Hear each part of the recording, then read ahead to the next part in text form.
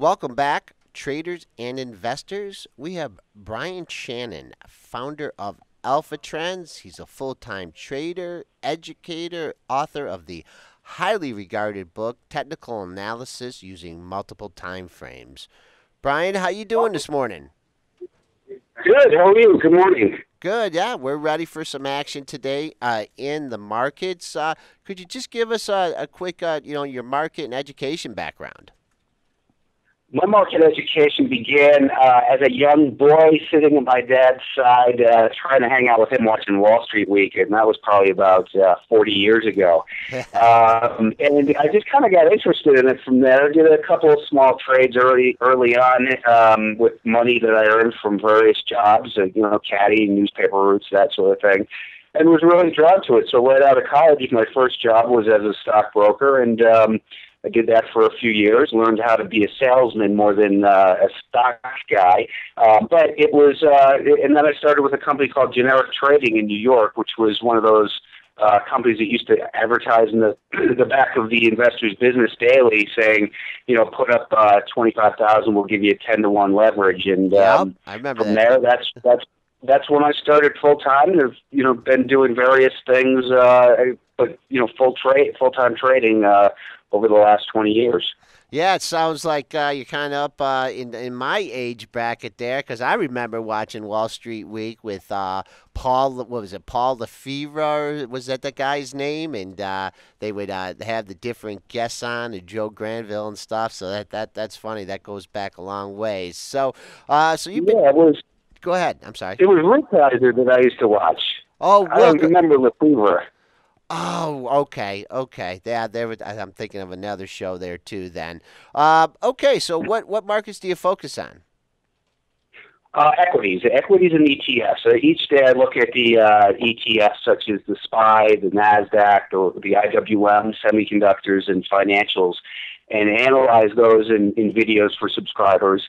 And I like to have a general feel of what the market is, and I prefer to use the ETF because you can actually trade them versus looking at like SPX. Everyone talks about the levels there.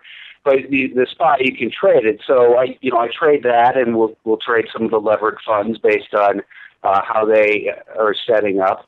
But mainly I prefer, to bottoms-up stock picking based on technical analysis and looking at multiple time frames. So, are you doing day trades, longer trades, or just a longer term, or just a combination?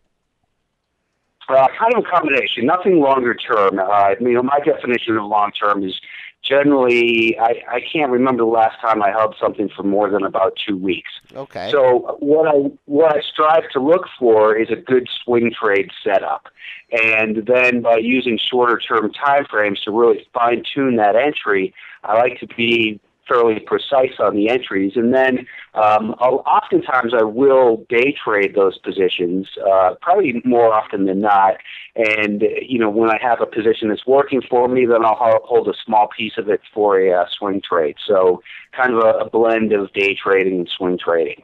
Okay, so you've been around the block a few times, and you got started earlier in career. Could you just share the most important trading lesson that you learned early in your career? The most important stock trading lessons, is that what you asked me? Yes, sir. Yeah, I'm sorry. I have a dog in the background there.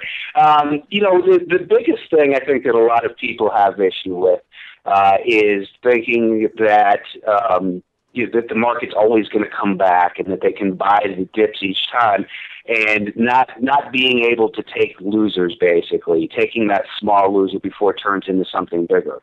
We're seeing a little bit of a correction right now in the market, and we never know if it's going to be the correction that turns into the bear market. So we have to be cautious when the market starts pulling back and wait for evidence that the buyers are actually showing up again. So I think a lot of people have created a lot of bad habits, as they often do in a bull market, where they think, well, it's just another pullback, my stock will come back, and then they start getting into the cycle of trying to justify holding a losing position and add to it, and then just really compounding the problem rather than dealing with a problem right away as soon as it pops up and taking a reasonable stop loss.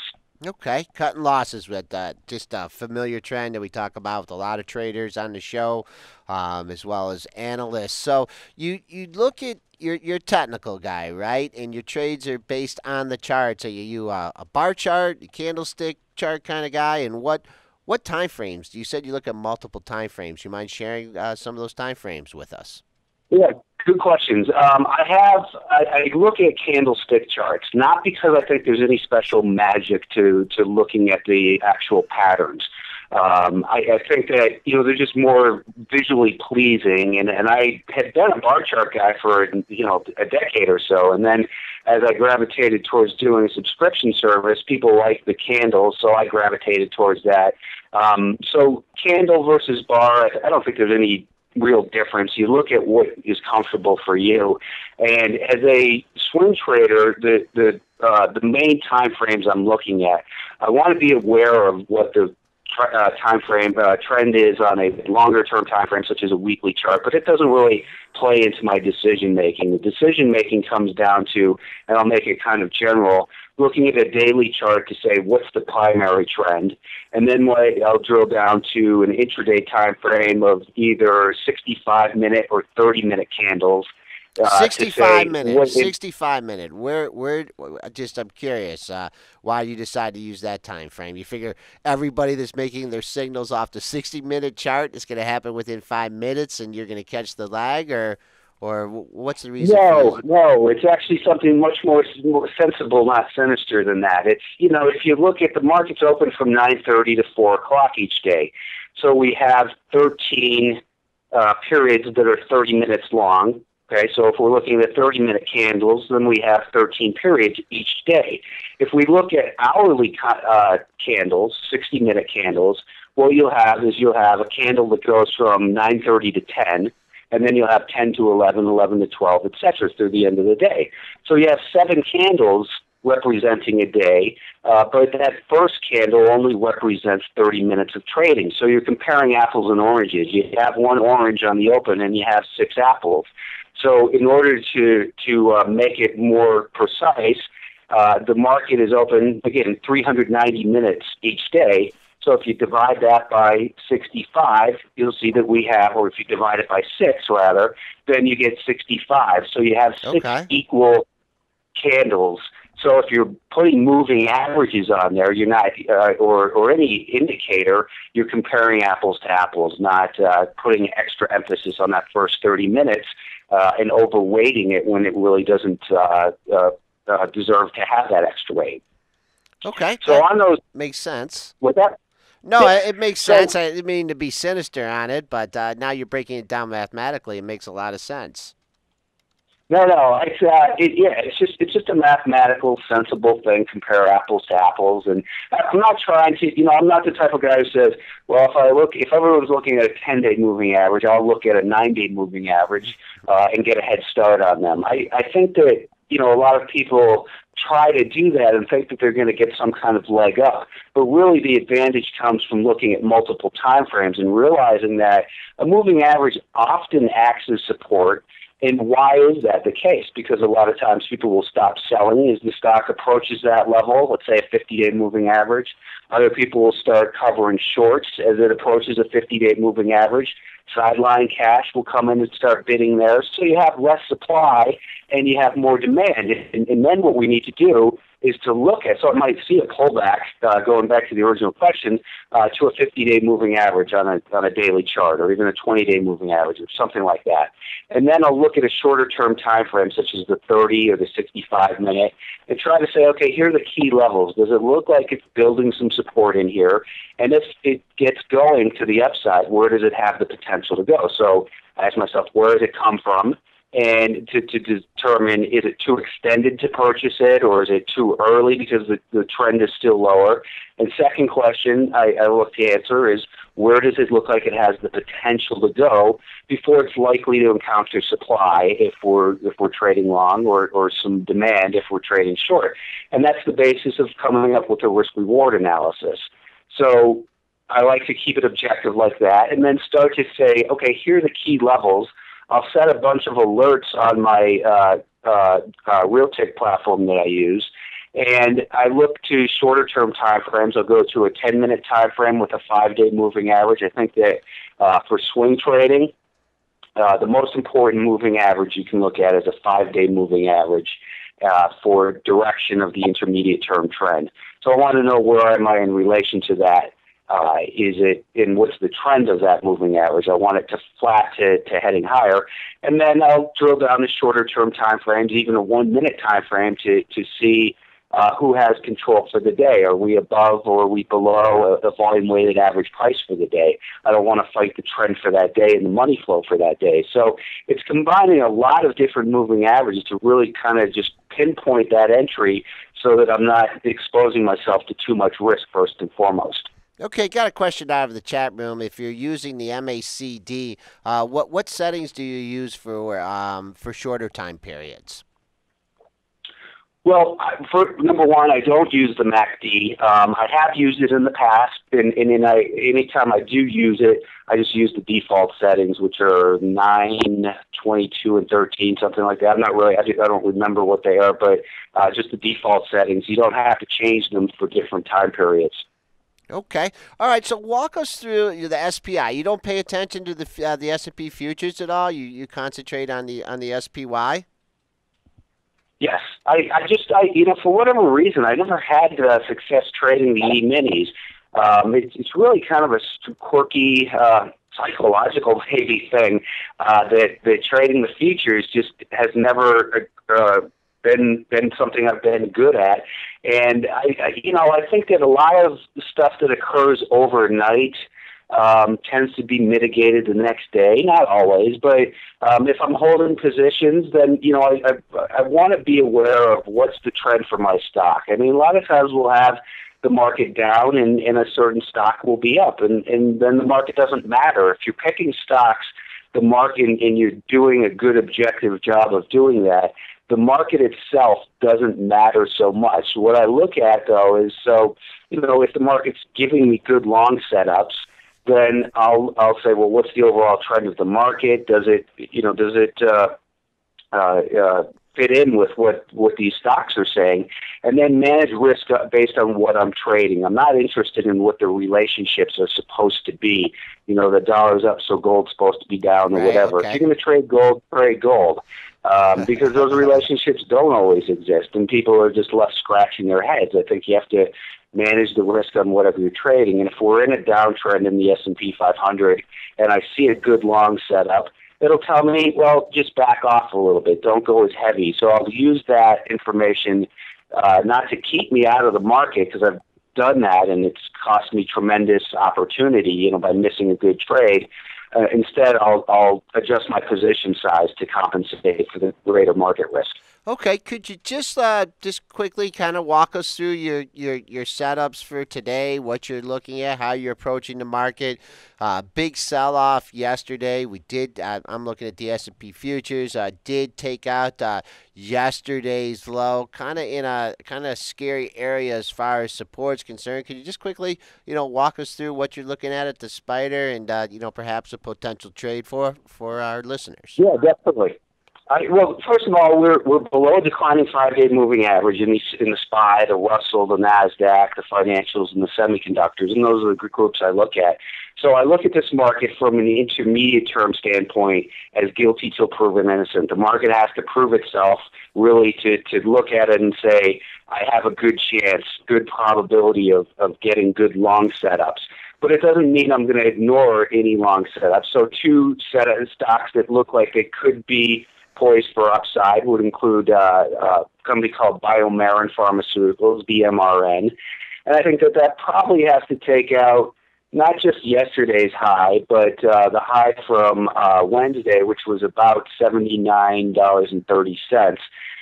But the problem is here we are at $77.80. That's $1.50 higher. So I'm not sure there's going to be a good tight stop to keep at that point. At this point, I would say a stop goes just under yesterday's low, because that's where we have a higher low at a 5-day moving average, and that's at about 77. So do I want to risk 2.5 points? I'm not sure, but that's one I'm looking at. Another long setup would be Kamiko, CCJ. This one broke out of a multi-year base on the weekly time frame by getting above about 22 and a half. And it consolidated for about a week and a half and just started getting going again yesterday. So on this one, I think that you could probably buy this above about 25.20 with a stop of about 24.80 is the way it's looking right now. So a real tight stop, and that those are the types of opportunities I'm looking for. So those are a couple long setups. Short side, a company called LKQ Corp. LKQ is the symbol. If you look at that daily chart, it's below the declining 10, 20, 50, 100, 150, 200-day moving average. So it's in a primary downtrend. And if you back it up to a weekly chart, you see that it had a massive run from 5 to 35, and now it's in the stage 4 decline. So, the primary trend is lower, and it broke a little bit of support yesterday at about 27, and it looks like it could continue lower from here with a stop probably about 27.50. I also, interestingly, I think that Twitter, it's a tricky stock because it's pretty choppy and it's probably better for day trades. But Twitter is kind of looking like it's hanging on the edge of a cliff here. It is below its 10, 20, and 50-day moving average, and the 50-day moving average is declining. I think probably getting below about 53 could send this back to test the lows for this year at about 40, about 50. But we are below the volume-weighted average price since the company came public, and we've been trapped under that for the last month and a half.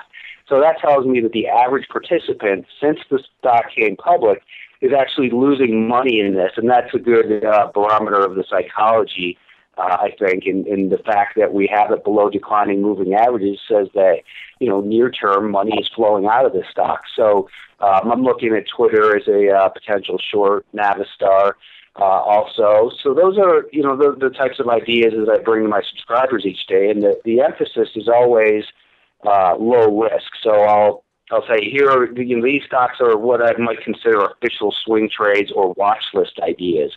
All the ideas for today are watch list ideas because I don't have a lot of confidence in the market. Even though we're in an intermediate term downtrend, the longer term trend is still real bullish, and this may be just another pullback. So we don't want to get too aggressively short when we're in a primary bull market because we've seen what happens to people who do that. They get squeezed over and over and over again. So I'm sorry. You let your charts dictate what you do. You don't have a stable of stocks that you follow. You just have your setups. You look at your models, and you could care less if it's AAA or BBB. If you get your technical setup in it, you're going into that trade. You could care less about the fundamentals. You could care less about the news.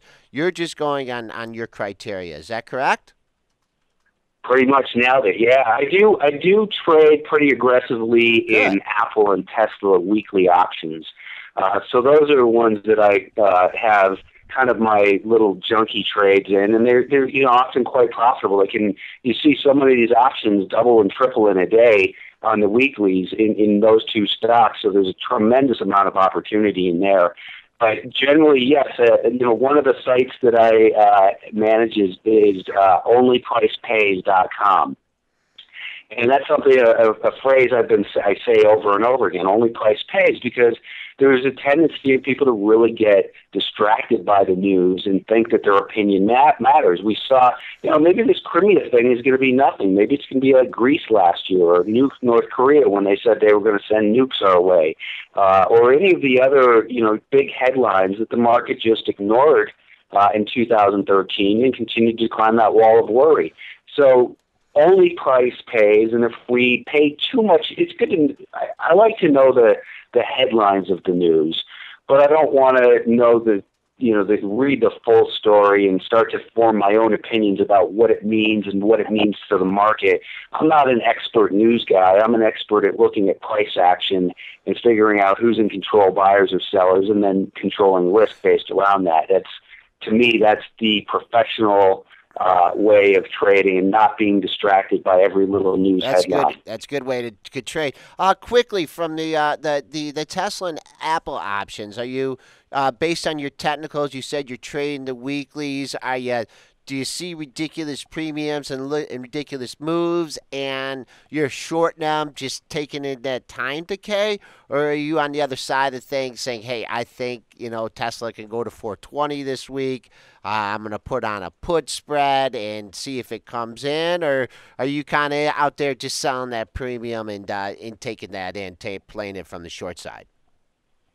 A lot of questions there, but I keep it simple, real simple. I don't do any spreads at all. I don't do any type of hedging. To me, hedging is just a way to minimize, it complicates the trade. Now you're talking about two legs of an option rather than saying, I think I have an advantage here that I'm looking at. I know what the primary trend is. I know what the trend of the 5-day moving average, where we are in relation to volume-weighted average price for the last couple of days, and looking at pivot levels and a lot of the other, it's pretty simple stuff, but it's price-based, and I try to look just to buy puts and calls, straight directional.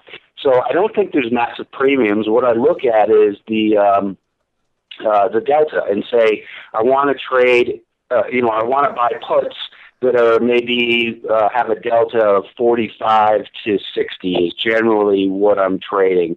Now, on the last day, they tend to be, deltas of 80 and 90. But I think that those are where I do best, and they're typically slightly out of the money or just in the money options. And it's, you got to be quick with them, and you have to have confidence in your abilities. It's not something that people should jump in and do is day trade weekly options. It's really, I've been trading, full time for 20 plus years. And, I think back to your earlier question is what mistakes do I see people making? And I see people getting into a game that's beyond their ability. So they're going from the schoolyard shooting hoops with their buddies straight into the NBA game, which is the weekly options, and they've got no business being there. Okay, that's excellent tips for traders there. And just to close out this very informative segment, any other tips for traders, or if you want to talk about your site at all, what information you give out on that?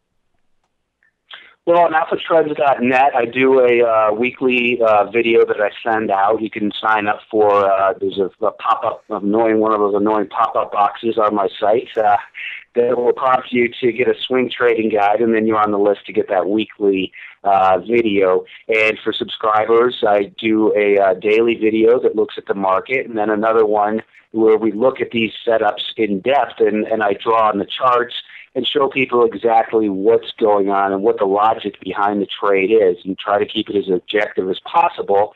And by doing that for others, too, it helps me become a better trader because I'm being objective, and I have to explain the logic and the reasoning behind a trade. So and we have a chat room that it's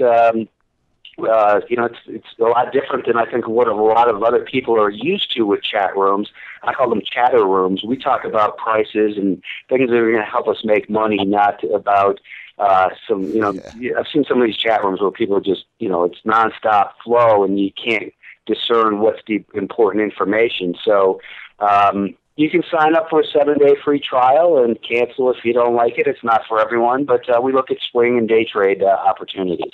Hey, Brian. But I have the emphasis on education, too. I just wanted to get that in there. Okay, Brian, thank you for your very straightforward analysis. I think that, what Dennis and I talk about a lot is, the KISS method, keep it simple, stupid, and that's kind of the way you approach the markets and had success trading. Thanks a lot for coming on for this extended period of time, and we'll let you get ready for the Open, and we'd certainly like to have you on again. Awesome. Thanks for having me on. It was fun. Okay. Thanks, Brian.